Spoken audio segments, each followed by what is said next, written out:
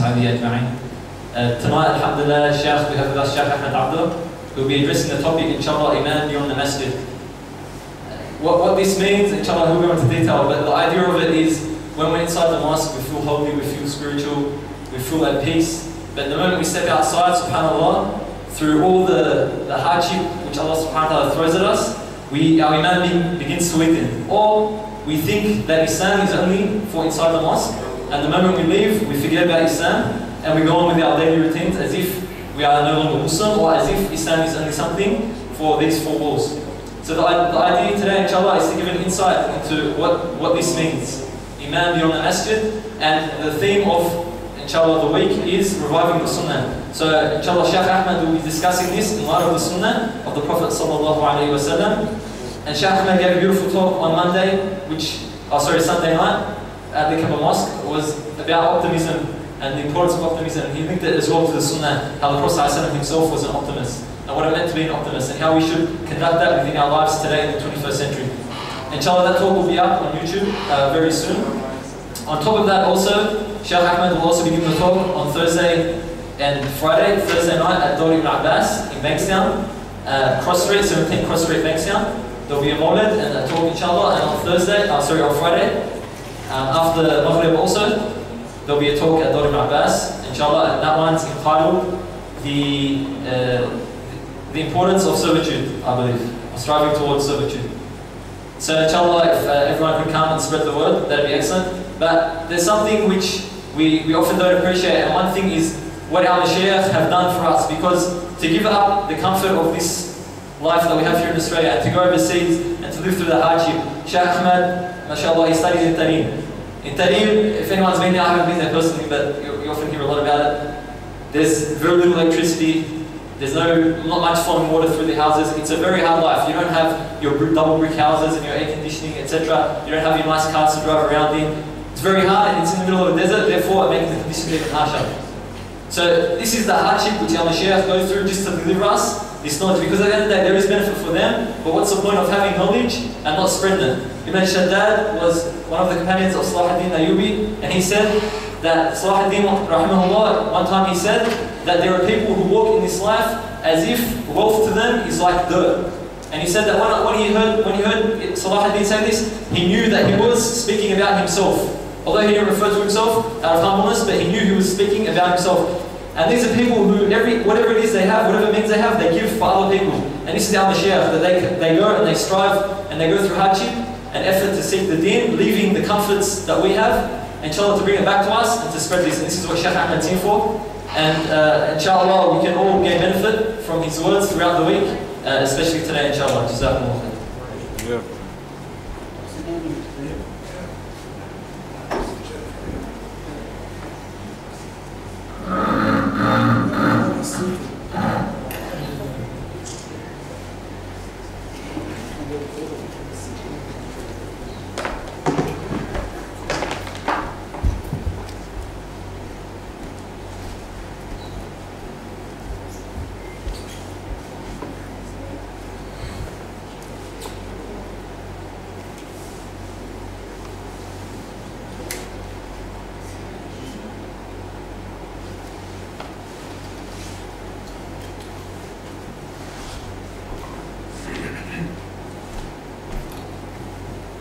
الحمد لله رب العالمين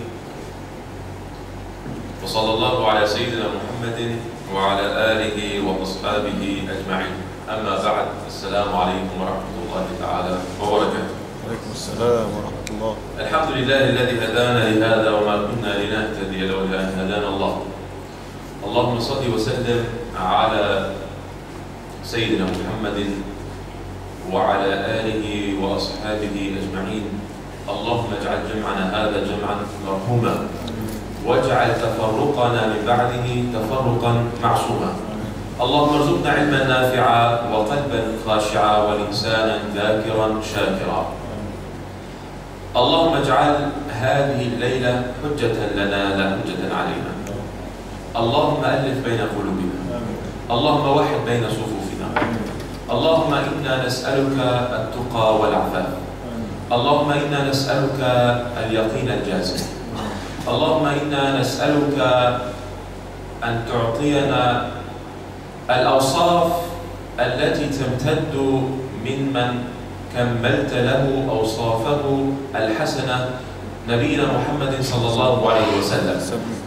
اللهم أمدنا منه، اللهم أمد عقولنا منه، اللهم أمد علمنا من علمه وأخلاقنا من أخلاقه يا رب العالمين. اللهم يا حي يا قيوم أوصل قلوبنا بقلبه صلى الله عليه وسلم. اللهم حنن قلبه علينا يا رب العالمين. اللهم زدنا محبة له، اللهم زدنا اتباعا له، اللهم زدنا نصرة له ولسنته صلى الله عليه وآله وصحبه وسلم. اللهم اجعلنا إخوانا له يا رب العالمين. اللهم يا رب العالمين أنزل علينا السكينة والرحمة والطمأنينة يا رب العالمين في مجلسنا هذا، في مسجدك هذا يا رب العالمين. وصلى الله على سيدنا محمد وعلى آله وأصحابه أجمعين. Alhamdulillah. All praise is due to Allah subhanahu wa ta'ala. Again, we find ourselves in one of His houses, the houses in which His name is mentioned, and the houses where people come in order to be treated. For you go to this house and to that house, you go to the hospital in order to treat your bodies. And that reminds us, may Allah subhanahu wa ta'ala shed mercy, rahmah and forgiveness upon the grandmother of our brother Bilal, who passed away recently, yesterday. May Allah subhanahu wa ta'ala grant her first night in qabr to be the best night that she has ever experienced in her entire life. May that first night that she experienced in the qabr be a night in which the angels of mercy came upon her and asked her the precious and gentle questions in which she would answer with flying colors, and may Allah subhanahu wa ta'ala have opened for her a door into the windows of Jannah Rabbil Alameen. Alhamdulillah, Allah subhanahu wa ta'ala has blessed us yet again in order to see one another's faces such that we can extract and derive from the barakah and the khayr, the love and the goodness and the light that each person has. For each person that has La ilaha illallah, he has a particular light, which the one who is void of La ilaha illallah has no light. The Prophet sallallahu alayhi wa sallam, he says, if the light of the sinning believer, al-mu'min al-asi, if the light of the sinning believer was to be unveiled, he says it would have filled the entire universe. If this is the mu'min, has Iman, he has La ilaha illallah in his heart, but he does the haram, he does the mukhalafah, he doesn't listen to what Allah says, he doesn't do his salah, doesn't do his siyam, but he has Iman, he calls himself mu'min. Such a person, he has a light in him, but that light is still veiled. If it were to be unveiled, it would envelop the entire earth, the entire universe. So how about the mu'min that comes to pray Salatul Maghrib in Jama'ah, in some masjid, in Western Sydney, in Cabramatta, seeking the pleasure of Allah subhanahu wa ta'ala? How about the Muslim that comes to the masjid in order to hear the dhikr of Allah subhanahu wa ta'ala, who recites Quran every now and again, who perhaps gives some sadaqah every now and again, who every now and again smiles with his friends, with his family, with his children, does the khayr? How about this mu'min? Even higher and higher. But the problem is that we're veiled. We're veiled. And this is different to Sayyidina Ali bin Abi Talib radiallahu ta'ala anhu. He says, لَوْ كُشِفَ عَنِّي الْغِطَاء مَزْدَدْتُ يَقِينًا. He says, if the veil were to be removed between me and the unseen world, I would not have increased in yaqeen, in certitude. Because he was a man who was murabba wa muzakka. Man zakkahu man rabba? Sayyidina Muhammad sallallahu alayhi wa sallam. The one who was murabba min qibalillah, the one whom Allah subhanahu wa ta'ala gave him tarbiyah. In the hadith, أَدَّبَنِي رَبِّي فَأَحْسَنَ تَأْدِيبِي. So Allah subhanahu wa ta'ala imparts this tarbiyah and ta'deeb of Muhammad sallallahu alayhi wa sallam, and he takes this amana and he takes it to the closest people. His ashira, his tribe, his family. Allah subhanahu wa ta'ala says, قُوا أَنفُسَكُمْ وَأَهْلِيكُمْ نَارًا. He says, save yourselves, أنفسكم, yourselves, وأهليكم, and your ashira, your family, your friends, those that are close to you, save them from what? From a torment, from a punishment, from a fire. And so, this was Sayyidina Ali bin Abi Talib radiallahu ta'ala anhu, who was the first of the believing youth. Today we informed there was a brother, mashallah, from Cambodia, that he embraced Islam last week, and mashallah announced his Islam and did the Shahada. Now mashallah he's learning how to purify himself outwardly, do wudu and tahara, and then learning how to pray. Alhamdulillah. Alhamdulillah. The Prophet sallallahu alayhi wa sallam, he says to Sayyidina Ali bin Abi Talib, for Allah to guide through you one person to Islam, he says this is better for you than all the Rolls Royces and Lamborghinis on the earth. The meaning of the hadith. He says better than, because if I tell you the hadith you don't understand. He says that it's better for you than all the red camels. You say red camels, what do you mean? You say it's no difference. Blue camels, red camels, white cows, green cows, no difference to me. It's because you're living far away from the Arabian Peninsula. To them, if they had red camels, it means they had 5-story mansions, and they had all their Porsche 911s, and they had all their fast cars, and all the devices, that anything that you dream of, they're just the Arabs. Give them a red camel, they'll be happy. Give them nothing else, because the red camel will be their vehicle, will be their transport, it will be their milk, it will be everything to them, their wealth. This was the most valuable thing to them. So the Prophet says, he says that for Allah to guide through you one person to Islam, he says it's better for you than all the red camels on the earth.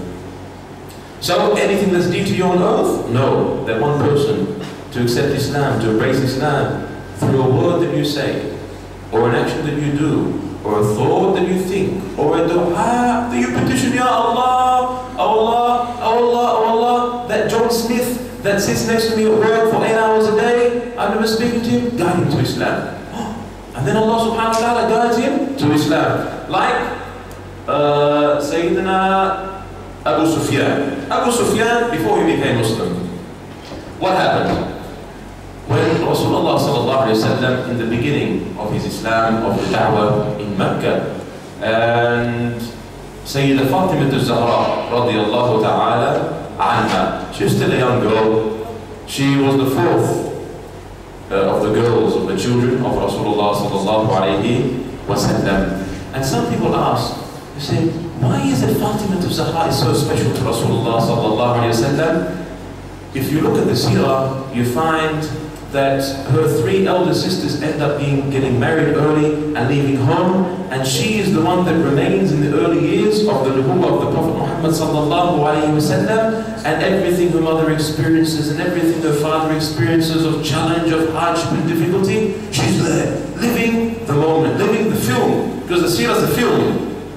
It's a film. Everyone likes to watch movies, everyone likes to watch films, because there's main actors, and there's characters who aren't as important, and then there's a plot, and then there's a theme, and then there's a beginning, middle, end, then there's a moral to the story, there's a climax. The seerah is like this, it's a film. All of this, the main character is Muhammad sallallahu alayhi wa sallam. And then he has those around him, his family, his daughters, his wives, his sahaba, radiallahu ta'ala anhum. And then you have Act 1, Scene 1, Act 1, Scene 2, Act 1, Scene 3, Act 2, and then you have interlude. So many things, so many beautiful things happen. But take the seerah bit by bit, because we're here this week to revive the sunnah of Rasulullah sallallahu alayhi wa sallam, who, if you want to learn about Iman beyond the Masjid, you don't need to go far. You just go to see the Iman of Rasulullah sallallahu alayhi wa sallam outside the Masjid. But let us go back to Sayyidah Fatima al-Zahra and Rasulullah sallallahu alayhi wa sallam, and the account that links us to this brother that accepted Islam, and knowing the importance of the dua of the mu'min for guiding people to Islam. So, this young girl, Fatima, perhaps under 10 years of age at this particular point in time, is out there in Masjid al-Haram, and then of course, every movie has an arch enemy, Abu Jahl. Abu Jahl, he was named Abu al-Hakam before, the man of decision or wisdom or rule or judge. But he was then called by the Muslims, no, you don't deserve this, because the truth comes to you, you don't accept, and you continue to oppress and be a man of tyranny. He becomes Abu Jahl, the father of ignorance. So this Abu Jahl, he comes, and because he's so angry with Sayyidina Rasulullah sallallahu alayhi wa sallam, and how he's come to change their ways and to change them from the worship of idols and taking people's money without due. He comes and in seeking this revenge, he strikes this young girl, Fatima, hurts her, hits her, and Fatima Zahra starts to weep. She comes back to who? To Rasulullah sallallahu alayhi wa sallam. Anytime someone hurts us, we should go back to Rasulullah sallallahu alayhi wa sallam, because he is the one that is going to heal our wound. No one else can heal our wound, because he is sallallahu alayhi wa sallam shafi al-ilal wa mufarrij al-qulub. He is the one that heals and remedies wounds. And he is the one that will take our difficulties away, sallallahu alayhi wa sallam. And the proof of this, for those that don't believe me, is in the hadith of Rasulullah sallallahu alayhi wa sallam, where the Sahabi comes, he says, Ya Rasulullah, when I make dua, should I allocate of that dua 1/4 of the time to make salah upon you? He says, that's good, but if you do more, that's good, even better. He says, okay, what about 1/3 of my dua that I make? I'll make it salah ala Nabi sallallahu alayhi wa sallam. And he says, that's good, but even more, even better. He says, okay, 1/2 of my dua that I make, I will make a salah upon you, O Rasulullah. And the Prophet sallallahu alayhi wa sallam, he says, that's good, even more better. So he says, man, I'm going to do all my dua, I'm going to convert it to salah ala Nabi sallallahu alayhi wa sallam. The Prophet sallallahu alayhi wa sallam says, he says, in that case, your sins will be forgiven and your grief will be removed. Allah. So the salah ala Nabi sallallahu alayhi wa sallam.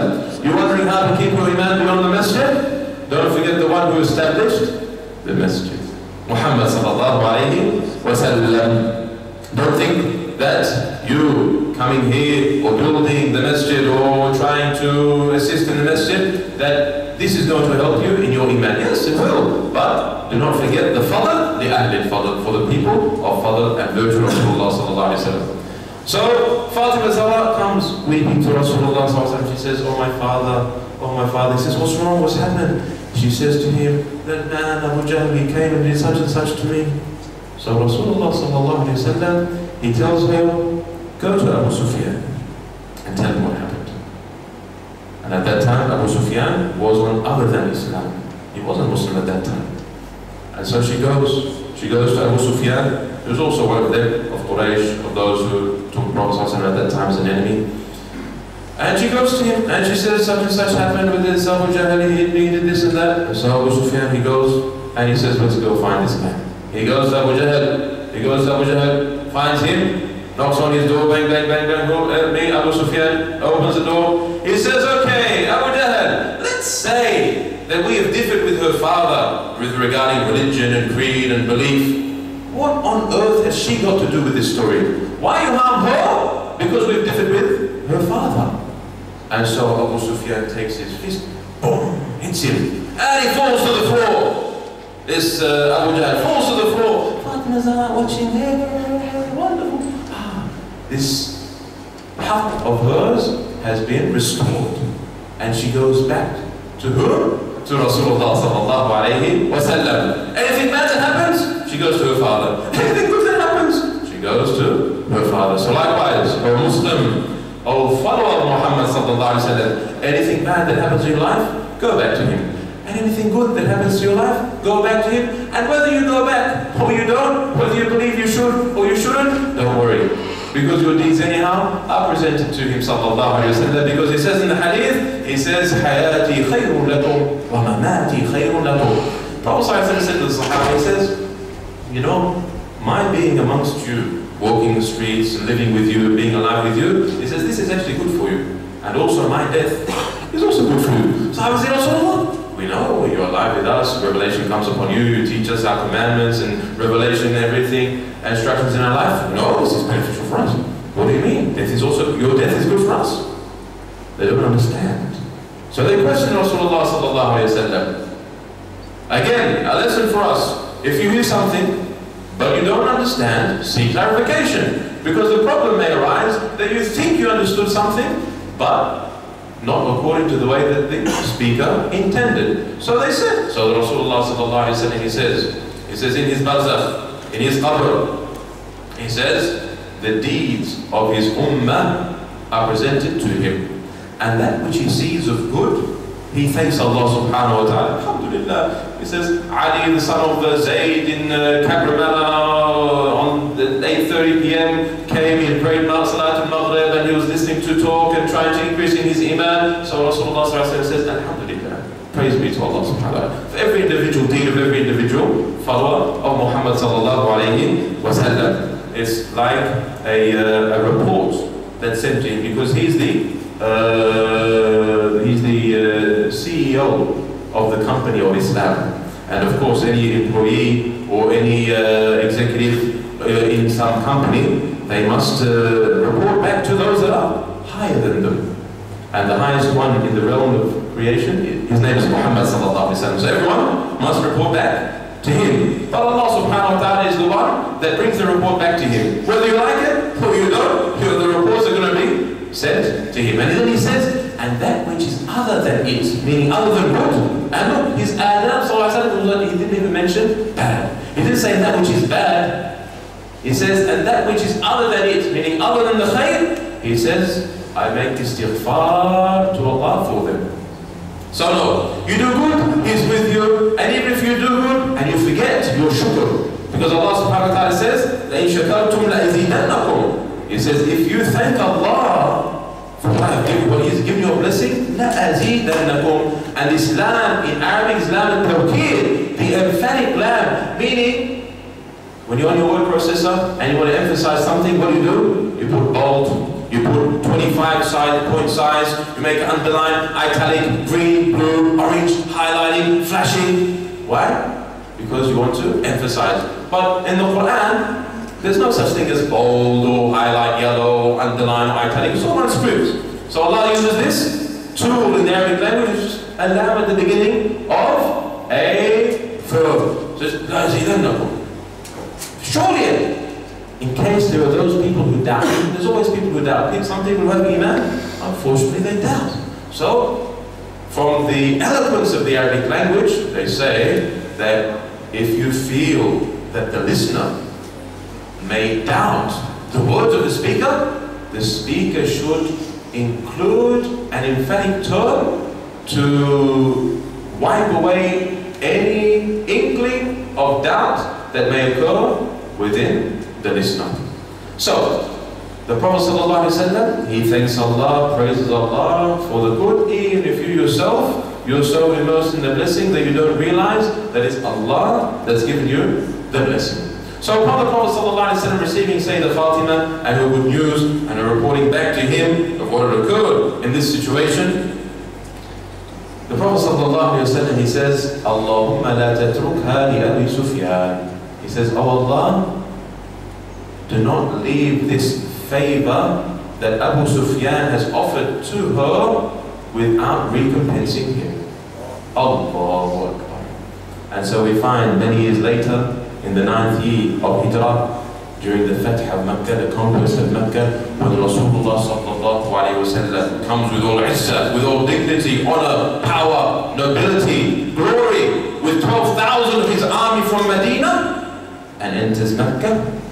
And on his naqa, on his beast, he comes into this very place of the people who cast him out and refused to accept him and to torture and persecuted him, and who ended up boycotting for a number of years in what's called Sheikh Abi Talib, where they gave them no food, they gave them no water, they would not buy anything nor sell them anything, nor would they allow them to intermarry, nothing. And so this was the point where Sayyidah Khadija radiallahu ta'ala anha also, before the hijrah, she fell ill during this boycott, and the scholars of Sirah, they say, in fact this was what led her to her death radiallahu ta'ala an Sayyidah Khadija.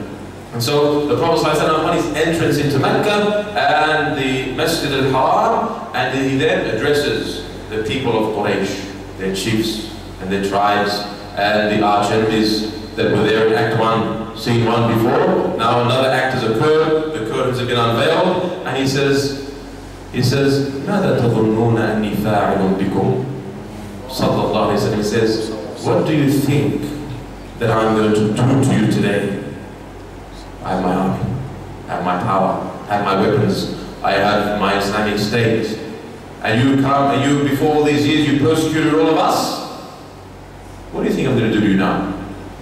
They say, أنت أخ كريم ابن أخ كريم. You're a noble brother. You're son of a noble brother. I mean, you're going to do any good to us. And this is what the oppressors do when they find that they're cornered. They have no choice except to humble themselves. And so the Prophet ﷺ says, with his great majesty, اذهبوا فأنتم الطلقاء. He says, go, for you are free today. He says, he who enters the house of Abu Sufyan is safe. He who enters the masjid is safe. He who enters the home of such and such is safe. Meaning, even though they came and they persecuted us whilst we're in Mecca, we're not going to do anything to them. Because the Prophet has given this aman, this safety, this, what do you call? They call it nowadays in the political terminology, political asylum. Some people say that the Prophet was a terrorist. Let's see what he did when he came and conquered this country. When you go and you conquer various countries, not conquests, the invasions, what do you go and do to their leaders? You go and hang them, don't you? That's what the enemies of Islam do. But what did Muhammad ﷺ do? The one you call a terrorist, the one you say he spread Islam by the sword, the one that you say he taught his people how to be barbaric, what did he come to do to his enemies? He says, go. He says, I'm not going to crucify you, I'm not going to kill you, I'm not going to assassinate you. He says, you're free. This was the way of Rasulullah ﷺ.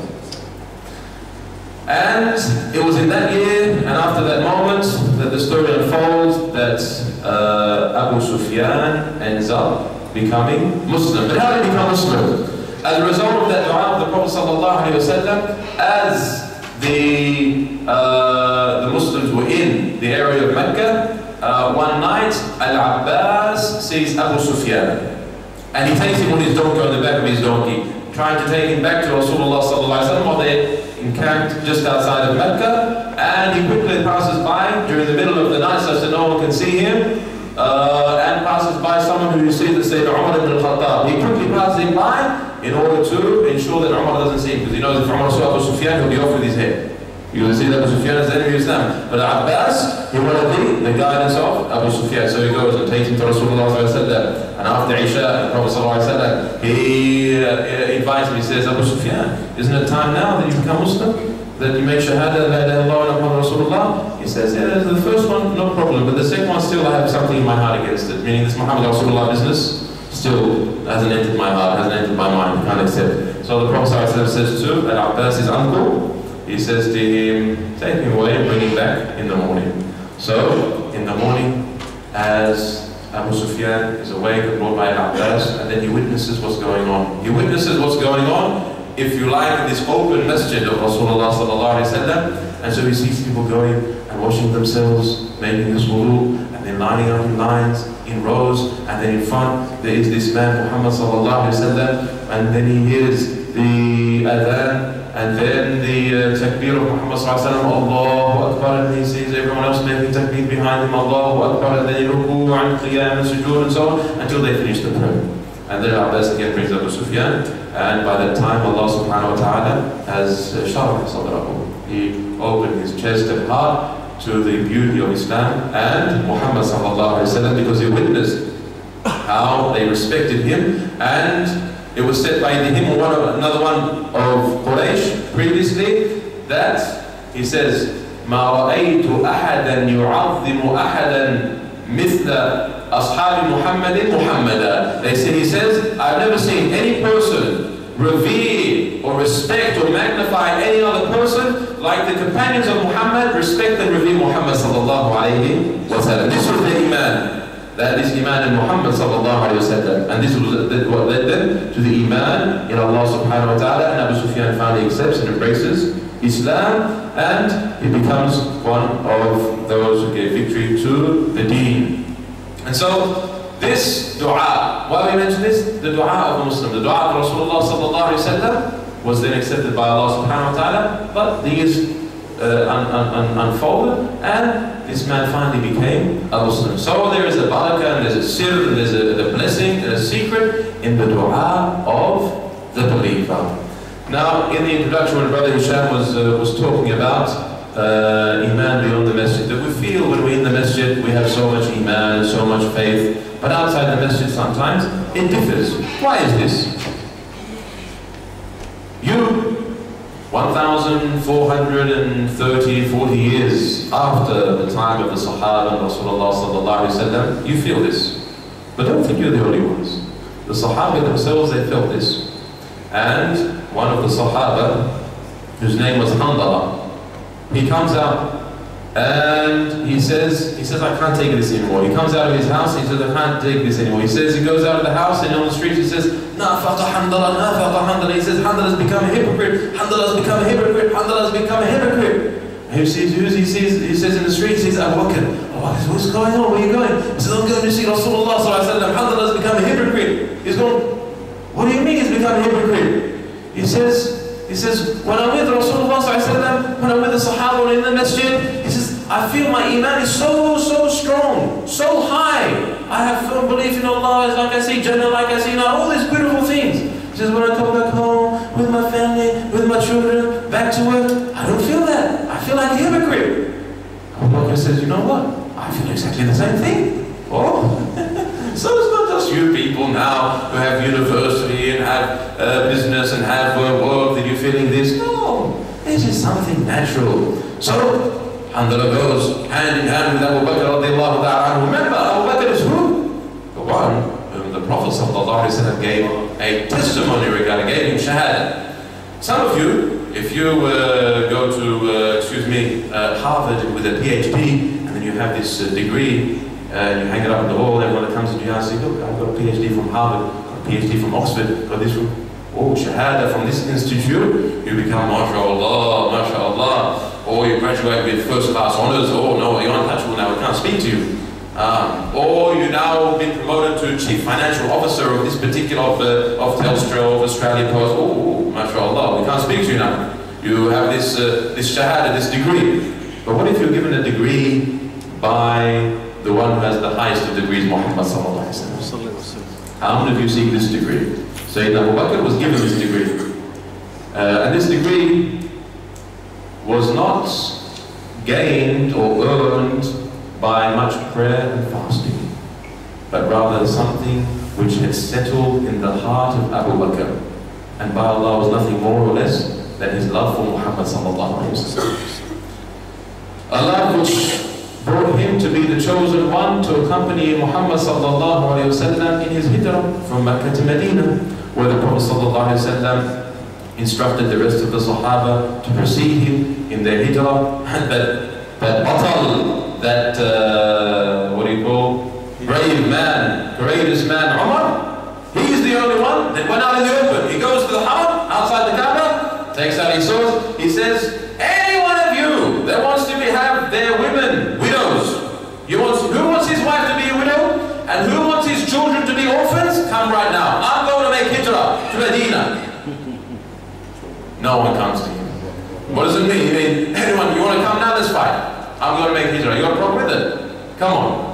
This was Umar radiallahu ta'ala, but most of the Muslims, they made it in secret. And the Prophet sallallahu alaihi wasallam also made it in secret with Sayyidina Abu Bakr radiallahu ta'ala anhu.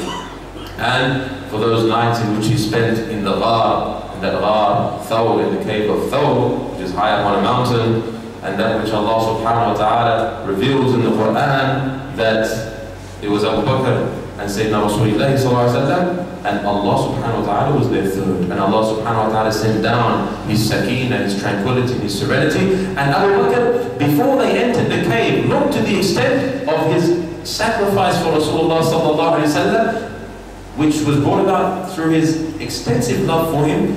He ensured that he entered the cave first, and he blocked off all of the openings in the cave, such that there would be no scorpions or no snakes that would come and hurt Rasulullah sallallahu alayhi wa sallam.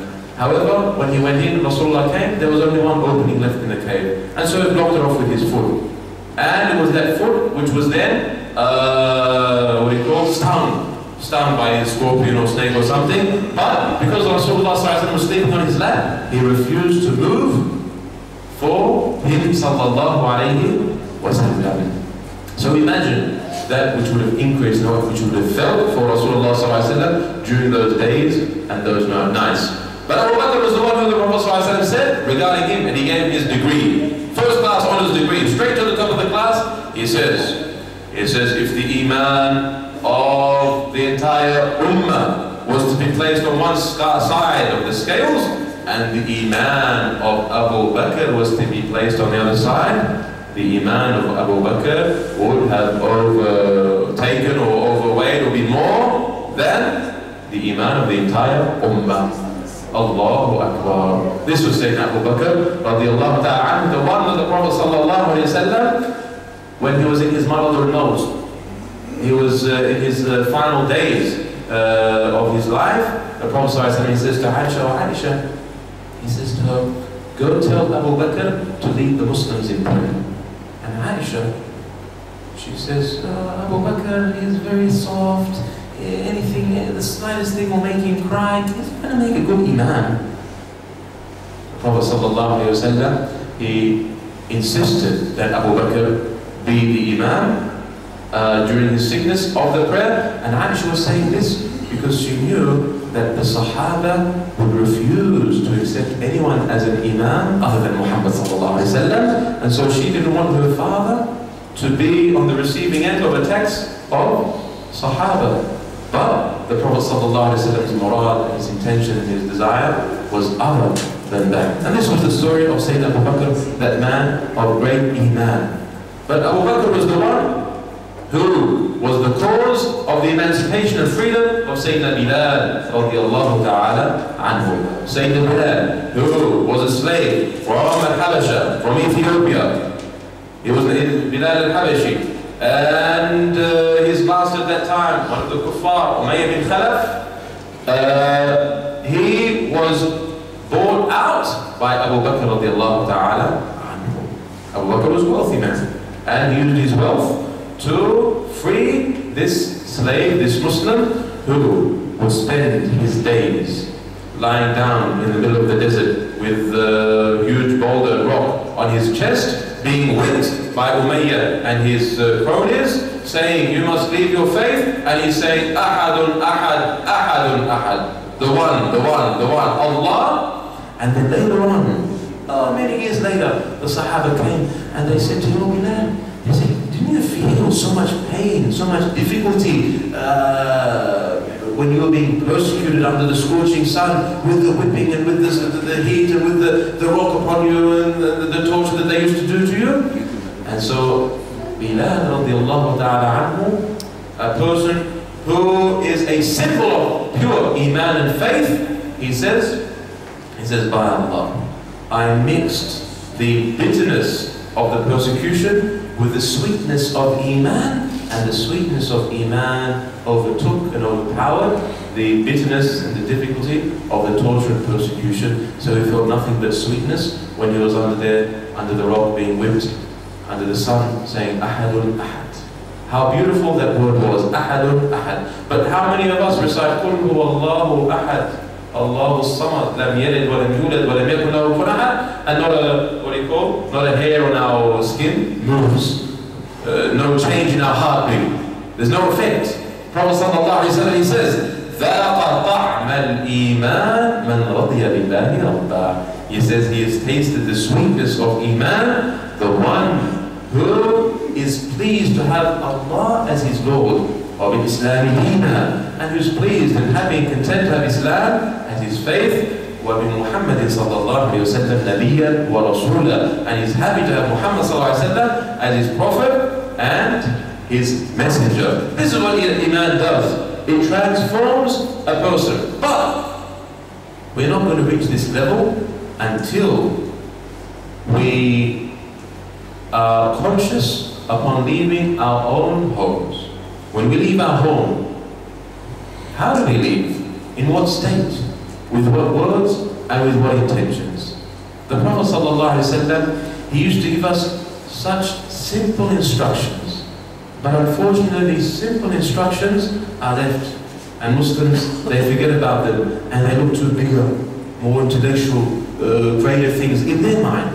The Prophet ﷺ says, he who leaves his home and upon his leaving says, Bismillah, tawakkaltu ala Allah, wa la hawla wa la quwwata illa billah, there will be angels. They will come over him, hover over him, and they will say, Hudita, wa wudita, wa kufita. They will say, you will be guided for your whole day until you come back. You will be protected in your whole day until you come back, and this will be sufficient for you for your whole day until you come back. So no shaitan will have any influence or control or power over him whatsoever. These three words. Bismillah, tawakkaltu ala Allah, wa la hawla wa la quwwata illa billah.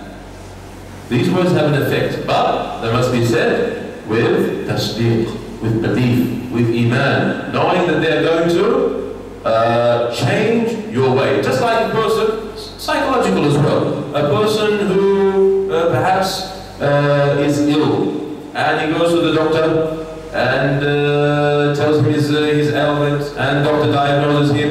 The doctor says it's not a really serious condition, and so he gives him some syrup, let's say, and he says, go, you take this syrup 3 times a day, and you'll be cured. So he goes and he takes this 3 times a day for how many days? He comes back and he's fine. He comes back to the doctor says, you know what's in the syrup? He says, no. He says, just plain water and perhaps color or some sugar. Nothing. But the person believed that there's a cure in this. So there becomes a cure. Just like a story that was given of a man who he used to have a shop. And in this shop he used to have valuables that he used to sell. However, whenever he used to come back during the day to open his shop, he would find that someone had broken in and stolen all his valuables. And he started to complain, what am I going to do, what am I going to do? I locked up at everything, and someone comes and breaks in the evening and he takes my things. And so he goes to some sheikh, and this sheikh, he approaches him, he tells him, look, such and such happens, please help me, what can I do?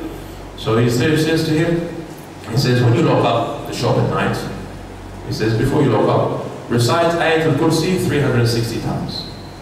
Okay, so the man is not a knowledgeable person, doesn't know much Quran. So he goes to the shop in the evening, he closes up, and does what he has to do, and goes away. He goes away, and he finds that the next morning, everything is fine. No one's broken in, no one's taken any of the valuables, everything remains as is. He ends up observing one of the nights who it was that comes. He finds that the people come after he's done his whip that he was given by the sheikh. They come and they look inside through the doors to the windows, and then they go away. They don't go in and break in. And so he's able finally somehow to get in touch with them. And he says to them, look, for so many times, you used to go, you used to break into the shop, you used to steal and take what you wish. He says, but now you refused to go in. He says, what's the story? They said, this time when we went to break into the shop, he said, when we looked inside, we saw all the valuables had turned into chairs, karasi, so many of them. And so what are we going to do with chairs? No value, no point to us. And so we went away. So they said to him, what did you do? What is it that you've done? He says, I did nothing, except I complained of this problem to some sheikh. And he said, before you lock up in your shop, he says, recite Ayatul Kursi 360 times. And he says, I deny it. He says, when I lock up, I said, Ayatul Kursi, Ayatul Kursi, Ayatul Kursi, Ayatul Kursi, Ayatul Kursi, Ayatul Kursi, 360 times. I mentioned Ayatul Kursi, Ayatul Kursi, Ayatul Kursi, Ayatul Kursi. They said, you silly person, Ayatul Kursi means the ayah of Quran, Allahu la ilaha illa huwa al-hayyul qayyum, la ta'khudhuhu sinatun wa la nawm. I don't know that. He said, I'm talking about Shaykh Ayatul Kursi.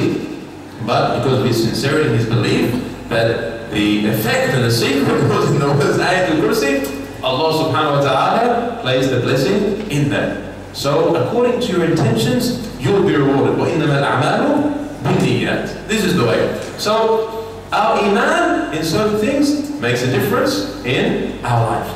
So the Iman of the Prophet ﷺ was the greatest of Iman, and the highest of Iman.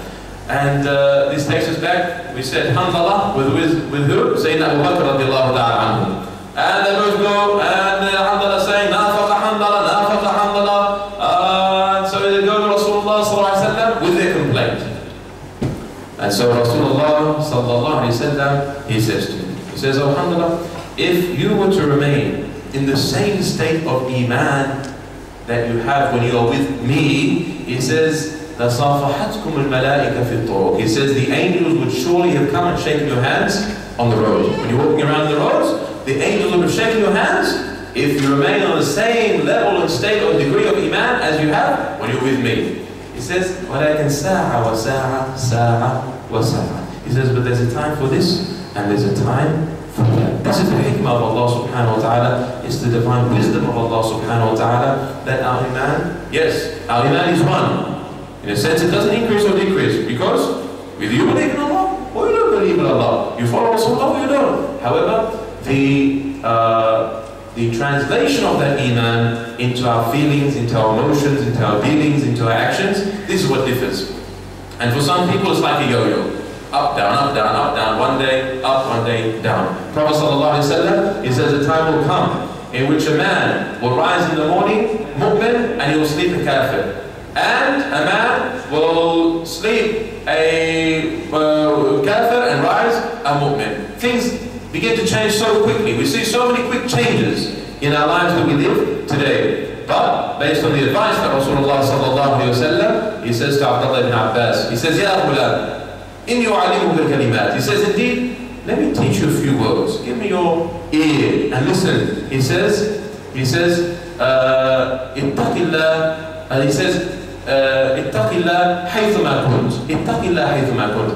Fear Allah subhanahu wa ta'ala wherever you may be. وَأَتْبِعِ السَّيِّئَةَ الْحَسَنَةَ تَمْحُهَا وَخَالِقِ النَّاسَ بِخُلُقٍ حَسَنٍ. And any wrong that you do, follow it up with a good deed. And the greatest of good deeds is tawbah to Allah subhanahu wa ta'ala.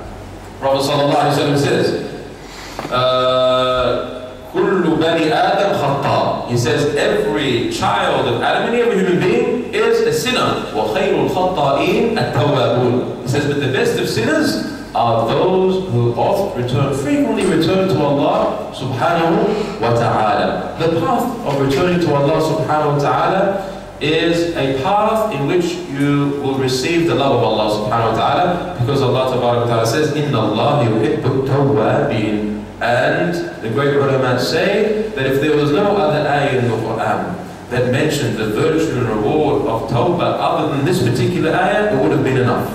Because by knowing that you become a person whom Allah then loves, in Allah yuhibbu tawwabin, this is enough. Because once you have the love of Allah subhanahu wa ta'ala, then you have the love of everything else. Because in the hadith, Allah subhanahu wa ta'ala is reported to, if He loves a slave, if He loves a servant, He will call Jibreel. And He will say to Jibreel, Oh Jibreel, indeed, I love this servant of mine, so love him. And so Jibreel loves him. And then Jibreel goes to the rest of the inhabitants of the heavens, of the angelic beings, and he says that verily Allah and He loved this particular servant, and so love him. And so the entire angelic realm in the heavens begin to love that particular servant. And if that servant becomes loved by all the angelic beings, then such a person will be accepted by everyone on earth. Wherever they go, they'll be accepted. Wherever they'll go, they'll be muwaffaq. They'll be granted success and ease in everything, that they do.